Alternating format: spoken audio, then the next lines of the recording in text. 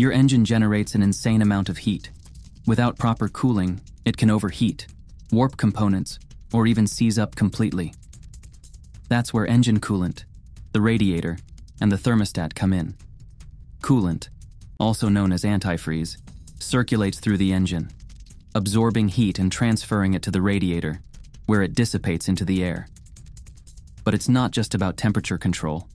Coolant also prevents rust, corrosion, and freezing in cold weather. The thermostat plays a critical role here. It regulates coolant flow based on engine temperature. When your engine is cold, the thermostat stays closed, allowing the engine to warm up quickly. Once it reaches the optimal temperature, the thermostat opens, letting coolant flow through the radiator to maintain a stable temperature. If your thermostat fails, either sticking open or closed, it can cause major issues. A stuck closed thermostat leads to overheating, while a stuck open one prevents your engine from reaching peak efficiency.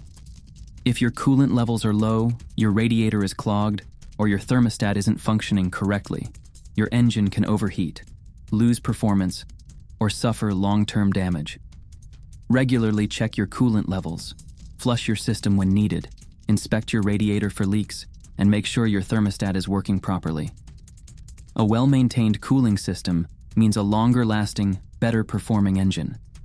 Keep it cool and keep your car running strong.